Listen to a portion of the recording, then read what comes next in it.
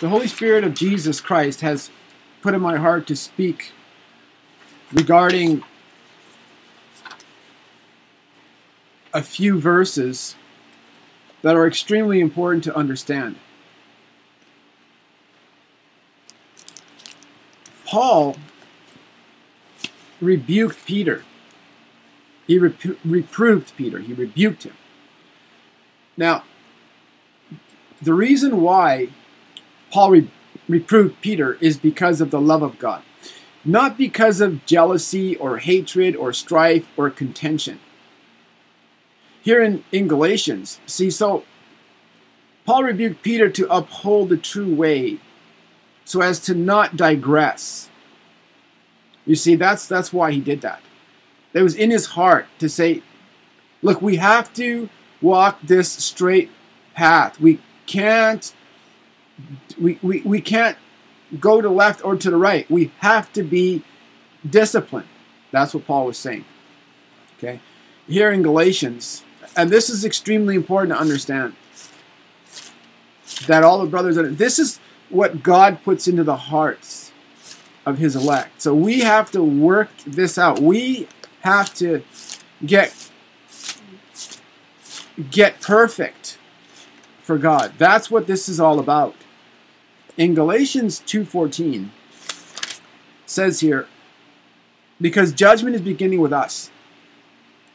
But when I saw that they were not straightforward about the truth of the gospel, I said to Cephas, that's Peter, before them all, if you, though a Jew, live like a Gentile and not like a Jew, how can you compel the Gentiles to live like Jews? So Peter shrank back, and he was disgenuine, I guess, before the church, before the disciples. And so Paul actually took him out before everybody and told him. So what happened? What happened? You know what happened? Because of the maturity of Peter, because of the understanding of Peter, because of the genuineness of the faith of Peter, because Peter was truly a man of God, and he was struggling within himself to know the truth, just as Paul was. They remained brothers. Okay? In 2 Peter 3, verse 15, Peter actually mentions Paul in his letters and says in 15, and count the forbearance of our Lord as salvation, so also our beloved brother Paul wrote to you according to the wisdom given him. Speaking of this as he does in all his letters, there are some things that are hard to understand, and this continues. Let's say which ignorant people and also even unstable people, they twist to their own destruction, as they do the other scriptures. So Peter is understanding that they must be strengthened, and that the reproval is for our own benefit. The reproval is for our own benefit. And one may argue and say, well, that was after, or that was, he wrote this before this happened. Well, the facts remain that Peter died a very humble death. So this is how the way is supposed to act. We're supposed to be very disciplined, and if we see something going, starting to turn in any one of us, we must speak something. We must send a message that brother see his ways, because what's happening is that brother now is strengthened in the faith, and what Paul wrote is that reproval. He spoke regarding the furtherance of the gospel, and the Holy Spirit had me write here: the reproval, especially from one elect to another, is not out of strife, envy, hate, or jealousy. Rather, for the furtherance of the gospel. It's not for hate or strife or envy or jealousy. It's not for any self-serving agenda. rather for the furtherance of the gospel. We have the heart of Jesus Christ, and we hope the reproval is open and plain. So not for the brother to be thrown down into the lion's den, rather to build each other up, to be built up, to be better equipped for when the time comes when we are put in the lion's den. You see, this is regarding the interest of God. The interest of God, not our own interests.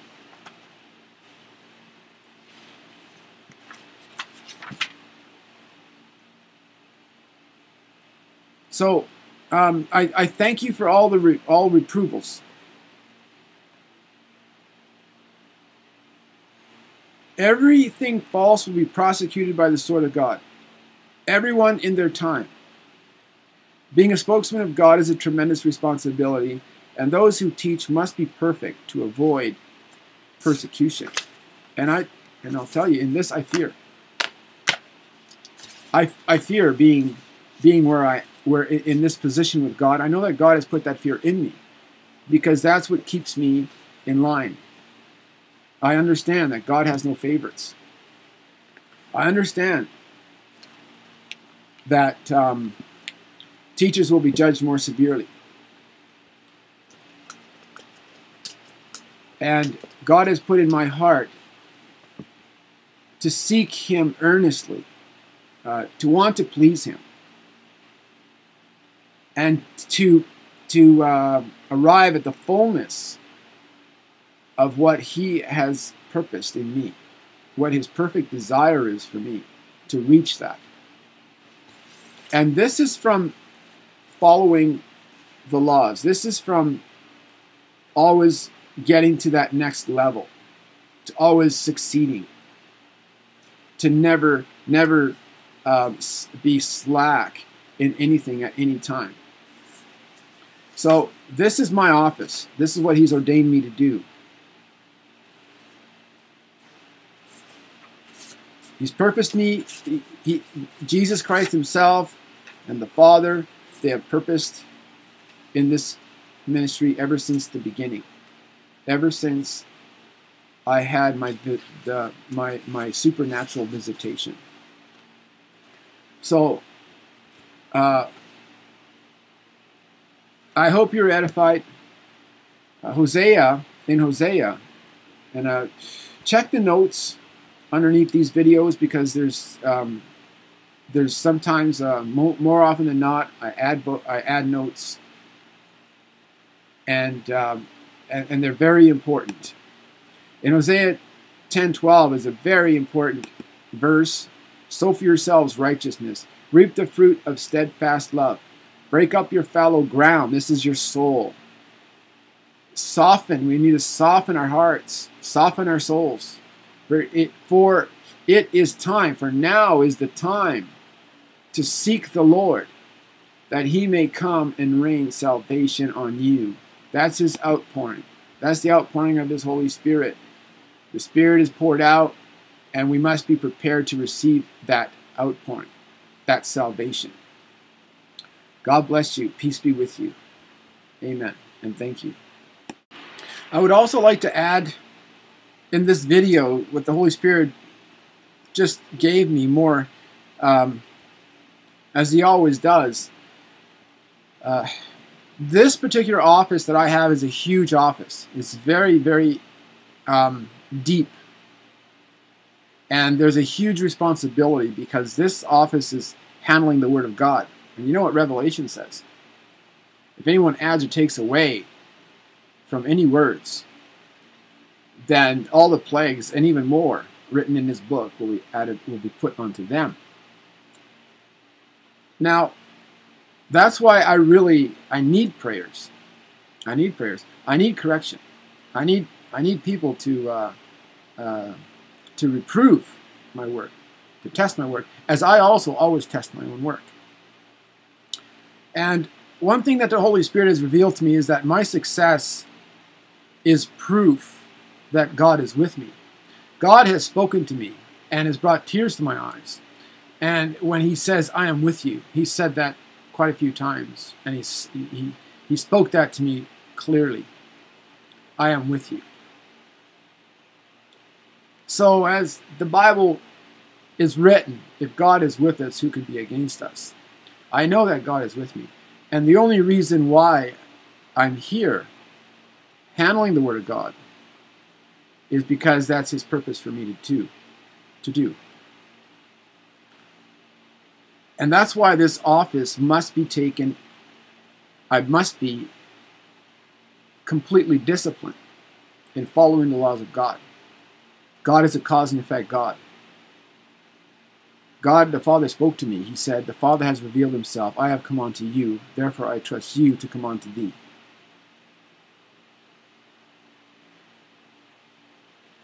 God purposed and given me an office.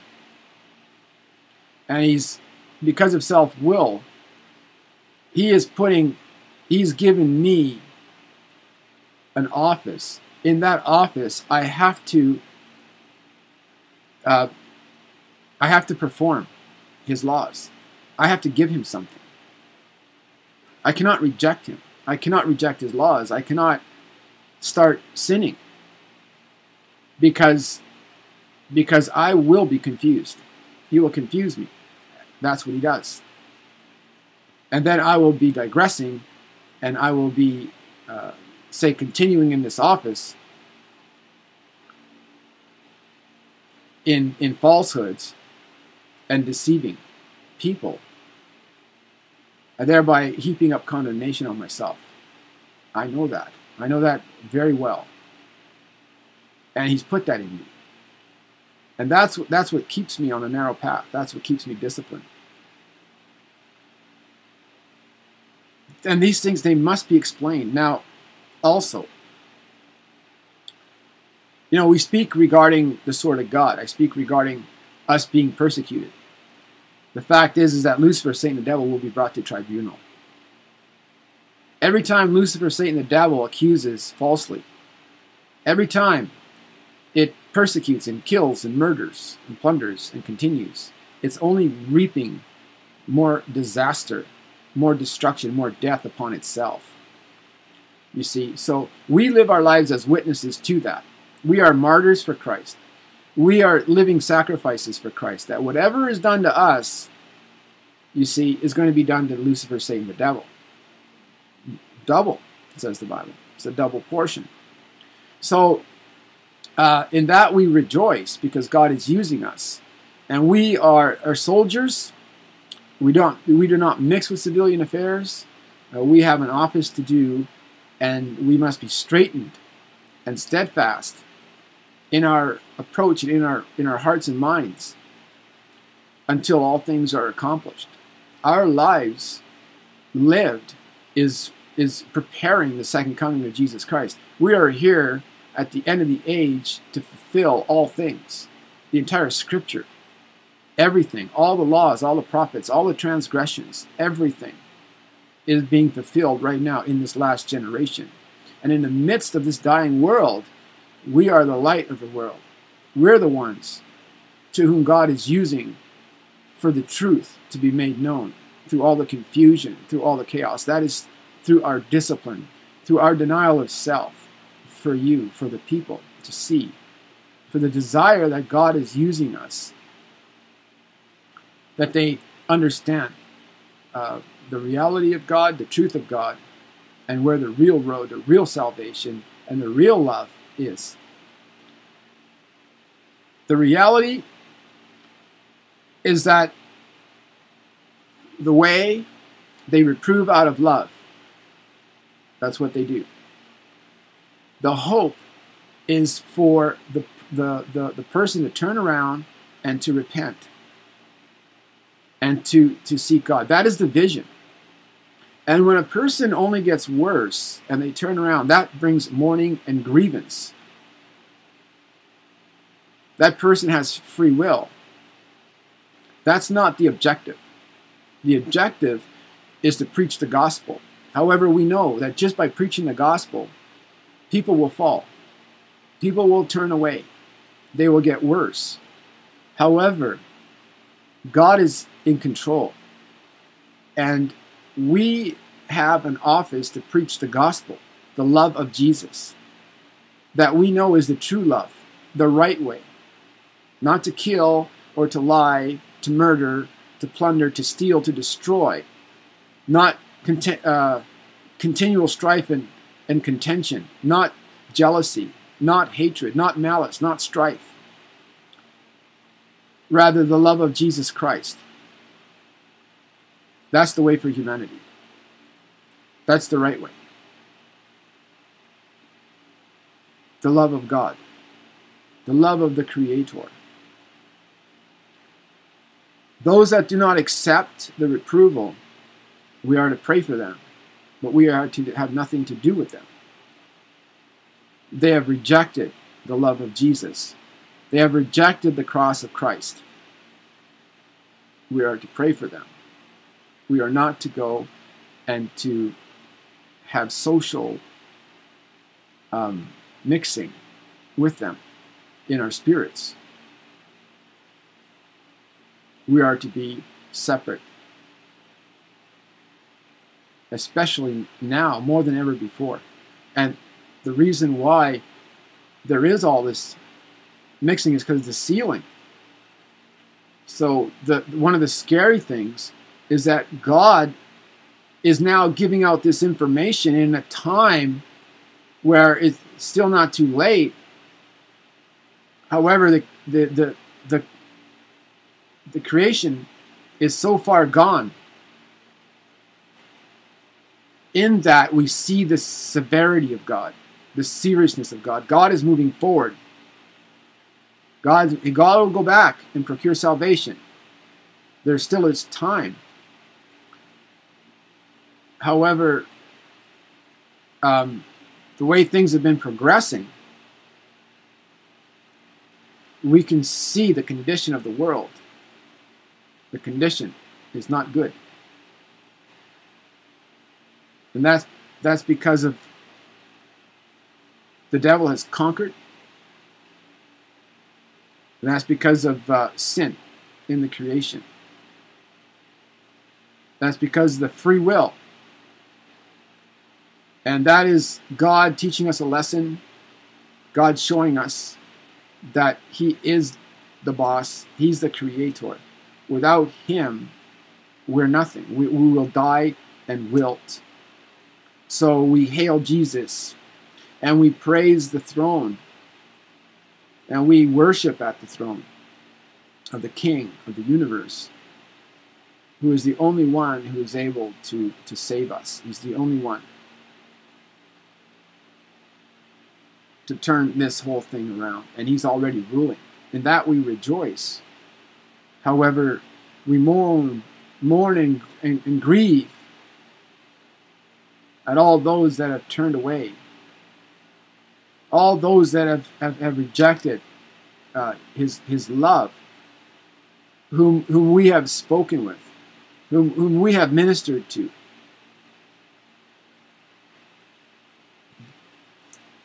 At least, I do. That because I always want to double check and make sure that I wasn't the cause of that. I know, just preaching the love of Jesus, people will turn.